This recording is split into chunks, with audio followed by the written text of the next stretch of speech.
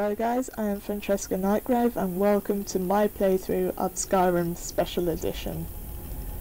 I am going to be creating my character from Star Stable Online, and I will try and get her to look as she does in Star Stable. My gosh, this must be the longest creation that I've ever taken part in, but I have to get her perfect, you know. I need to get her the way she looks in the game that she was actually created in. So she has brown eyes, and she will have custom hair from Sky Hair, the mod. And her hair will be red in colour, or as close to red as I can get it.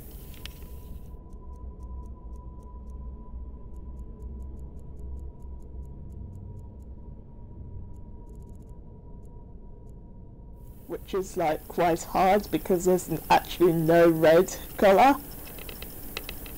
Her name is going to be Francesca Nightgrave. And that is my character created.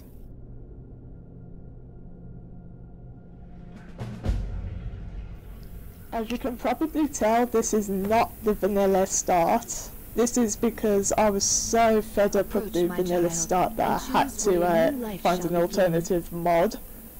And this mod is called Live an Alternate Life. As this mod allowed me to live an alternate life, I decided to surprise myself with a house. Wherever it may be. Now I won't know which house it will be until I use the bed in this prison room.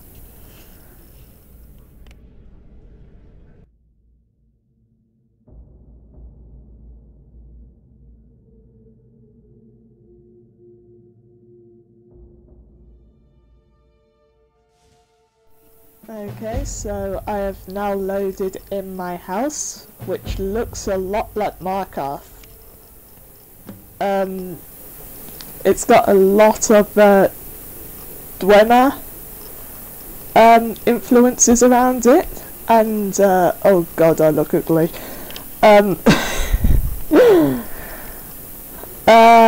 Let's go outside and see what there is.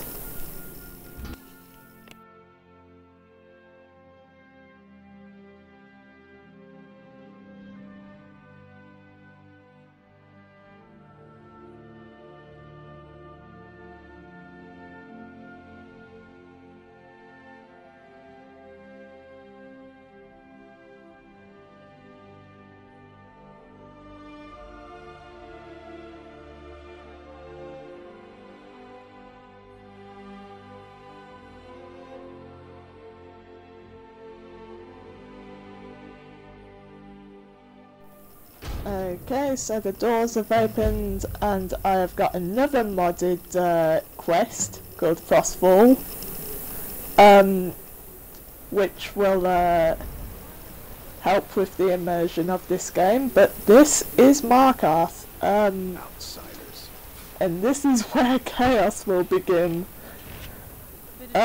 So, yep, this is Markarth, and what is that guy doing? Oh my gosh! Oh god! Okay. Okay. Let's just... Oh god, no! Chaos! I die from my...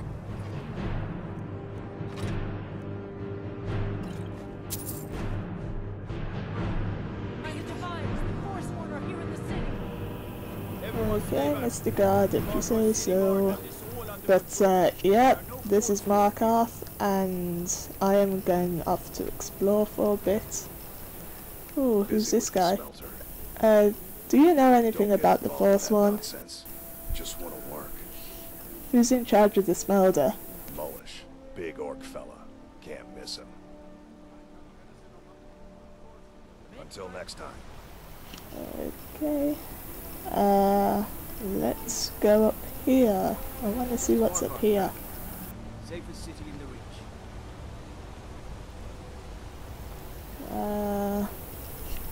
Okay. So this door is locked.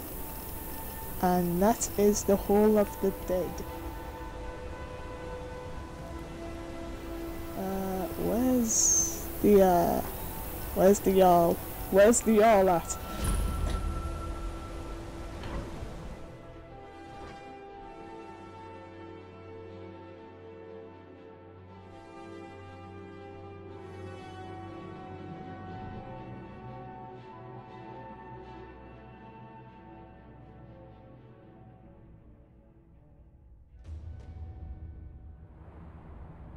Okay, so I am currently in Understone Keep, and what is going on here?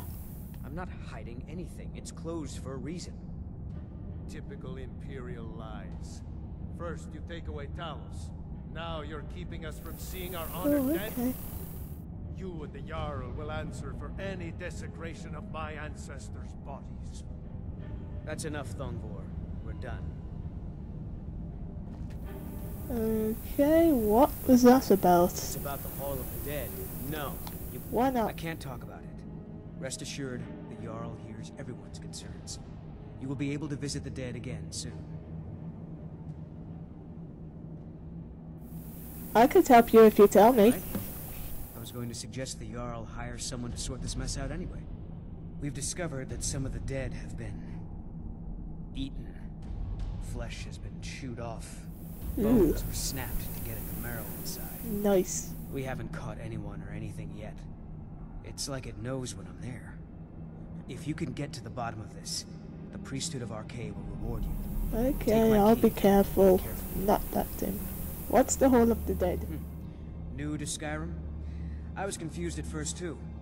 The Nords call their mausoleums the Hall of the Dead. It's where people in the city are buried. Fathers, forefathers, mothers, foremothers. That's really interesting. Who is Arcade? One of the 8 divines, god of the cycle of birth and death. It is his shrine people pray to when they visit the hall, and his divinity will watch over their ancestors on the way to the next life. Okay, now I'm done talking with you. Let's... No, I didn't mean to do that. Let's go on as if nothing happened. The mouse is so finicky. Well, the touchpad is anyway. Here's the Jarl. Good to see you. Stupid dog. It all started here. This rebellion. When the Empire lost the Reach during the Great War, we became desperate. We promised a group of Nord militia free worship in exchange for their help retaking the hold. Then the elves found out about it. We were forced to arrest all of them. Ulfric Stormcloak, their leader, used the whole thing as proof that the Empire had abandoned Skyrim. The rebels called it the Markarth Incident. It was the founding day for the Stormcloaks, and where this war really started. Before we continue, there was an attack in the marketplace. Poor Margaret, and witnesses report that the attacker was shouting some nonsense about being a Forsworn. I want to make things clear. Markarth has its troubles, but there are no Forsworn in this city. They are only a threat in the hills and along the roads where they live. Everywhere else, we are in control. Why did you arrest the Nord militia? The White Gold Concordant. Our treaty with the elves after the Great War forbids free worship of Talos.